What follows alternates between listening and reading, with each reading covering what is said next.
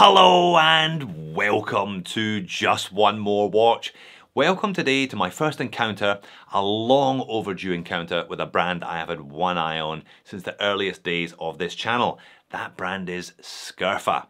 Now, when I first came across them in 2016, they were a hardcore British dive watch brand owned by a North Sea diver producing a small range of very simple, very purposeful quartz dive watches. Their Diver 1, which was their first model, features a Ronda quartz, 500 meters of water resistance, helium escape valve, super legible handset, and a price tag around £200. The watch that I'm going to unbox today for our mutual pleasure is from their newer Treasure Seeker range. Still more than dive capable, but in their own words, designed to stand out in every environment and not just scraping the barnacles off an oil rig. And judging by how many of the different colour variants are sold out already, it seems there has been plenty of demand for a Scurfa that isn't quite as hardcore, but is still definitely a Scurfa. Now, I didn't just buy one of these, but I know a man who did, Josh, a subscriber over in Melbourne. He bought one direct from Scurfa in the UK and got it shipped to me here directly in Sydney. Thank you very much, Josh, much appreciated. Now, talking of shipping, do you want to guess how much Josh paid for international shipping? Put it this way, he could have bought a decent watch for the price charged. Let's flip the camera and find out.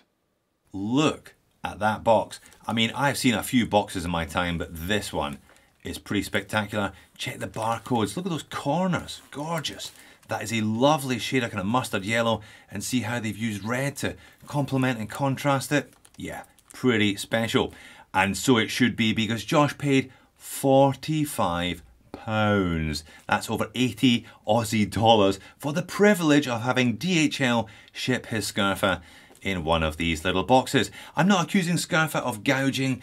International shipping is ridiculously expensive at the moment, and you know, the pound isn't quite what it used to be post-Brexit, put it that way, but yeah, massively expensive. He could have got a couple of Casio Royales for that, so I hope the contents are worth it. Let's find out. Okay, we're getting closer. Looks like there is a, I'm not sure whether it was complimentary or not, but it looks like there is a rubber strap to go along with it. Scurfa watch is branded, and another bit of packaging here. And that is quite a cool bit of packaging, isn't it? It's plasticky.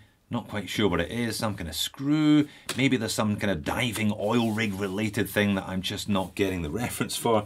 Anyway, I'm sure it has protected this watch nicely in transit. Which of the colours did Josh go for? He was debating between two of them, but one of them had sold out already, so the decision was a simple one for him. I won't dox the man, I'll cover his name up there and blur it out if it was exposed. What colour did he go for? He went for orange. Always a great choice with a diver, I think. And good news, we have some movement. The hand is going, which is always great. Looks like it's about to tick over at midnight, so I'll be careful where I'm setting this one. And more good news, heaps of stickers. I've had a few unboxings recently where there has been a lack of stickers. Not in this case. Let's do some peeling. Okay, 2 stickers to go. The one on the case back, I will of course show you that a little later on. Looks like a diver there, surprise, surprise. And the big one, the one on the dial protector.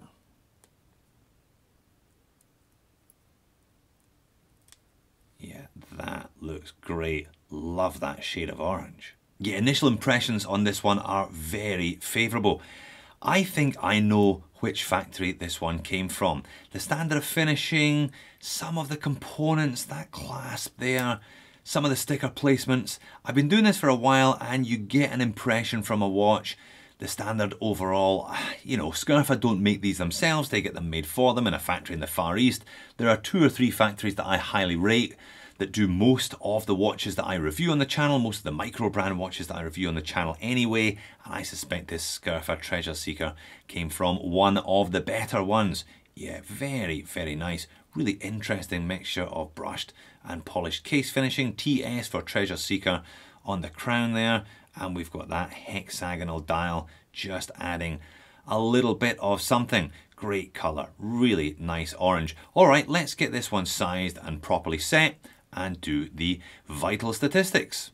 Alright, we're back, we're sized and we're set, but that took a little bit longer than I had anticipated it would because the bracelet features a pin and collar system. I was expecting screw links. I'm not really complaining too much for the price they're charging though. These are 440 Great British pounds.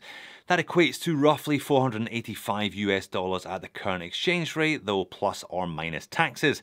I can't tell you what your tax liabilities are because, probably for the best, I don't know where you live. I think it's a reasonable price given how nice this watch looks and given how nicely this watch has been made, it seems. Now clearly this is Scurfa's attempt to go for a bigger slice of the pie. It's certainly more mass market, has broader appeal than their hardcore quartz offerings.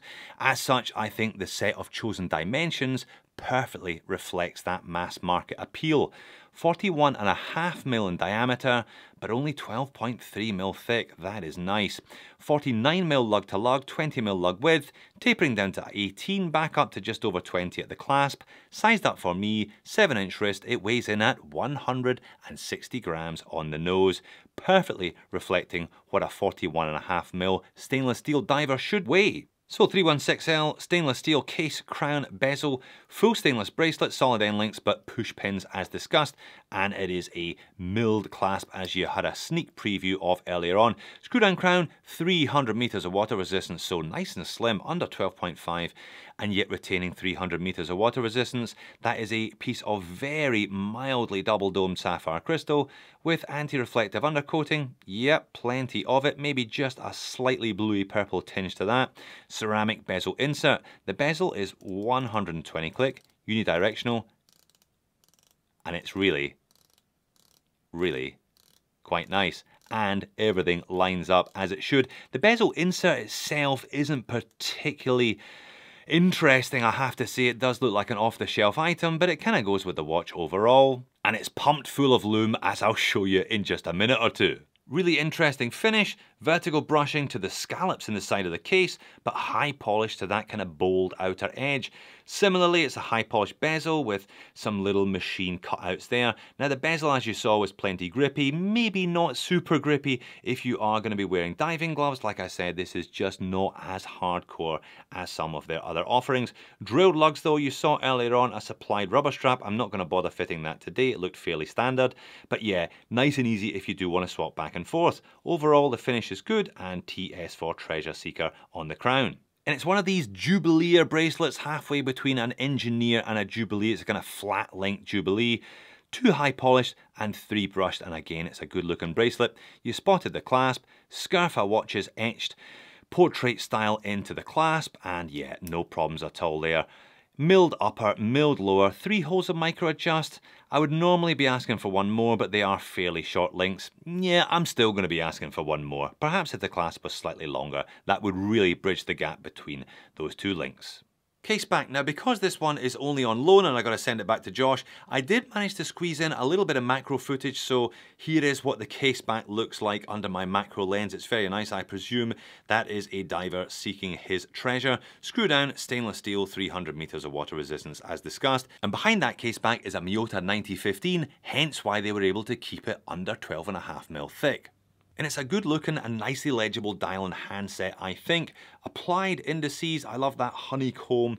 It just adds another element to what otherwise might have been a slightly plain looking design. Scurfa watches, the same logo found on the bracelet clasp is applied there beneath the triangle at 12. Triangle at 12, and it's tic-tac, ovoid batons applied everywhere else. The dial itself has been beveled to accommodate the date complication at the 3 o'clock, printed minute track around the outer edge, and printed numerals for the 5 minutes set into that minute track. All indices are surrounded in black today, as are the hands. Again, I do like that, especially with the orange. Like the indices, the hands are gently rounded at both ends, and there is a little triangular tip to the very slender second hand. Quite a slender handset overall, to be honest. The hands themselves are slimmer than the indices. You know, Scurfa are not alone in doing that. Have a look at a Rolex Oyster Perpetual, for example, and you will see exactly the same thing. Again, perhaps they could have been slightly beefier, but I keep having to remind myself this isn't an out-and-out dive watch, it's an everyday watch, and as such, the hands are probably fine. They are pumped full of lume though, BGW9 and a heap of it. in the hands, in those indices, and all over that ceramic bezel insert as well. If I turn the speed up on this, no problems at all. End of the 20-minute test, which I reckon is about 4 to 5 hours of human eye, you can still see everything here. Great job on the loom. And it wears really nicely. I've got it done up relatively tight, but it fits my 7-inch wrist well, I think. 49 lug to lug, you're thinking, oh, that might be a bit much. But check the downturn. Those lugs sit a 2 or 3 mil beneath the bottom of the case, so it conforms to my wrist beautifully. You don't get a huge amount of flex from these kind of Jubilee style bracelets. That's not really the point. You get the look of a Jubilee, you get the mixed finish, but you get something a little bit sturdier and a little bit chunkier. It's a nice clasp. I would have liked one more hole of micro adjust, but I hope that Josh gets as good a fit as I did. Overhead shot, yeah, again, slightly larger hour and minute hands would have helped with legibility there. You can really see that they are slimmer than the indices, but yeah, you can still see that honeycomb pattern on the dial, and it's a glorious shade of orange, I think. Really good looking. So my first encounter with Scurfa then, perhaps not quite the same encounter that I would have had with the brand had I managed to get my hands on one 5 years ago, but a very satisfying encounter nonetheless. This is a nice looking watch, very, very comfortable, well machined, sensible movement choice, decent price given the movement choice and how well finished the whole watch is.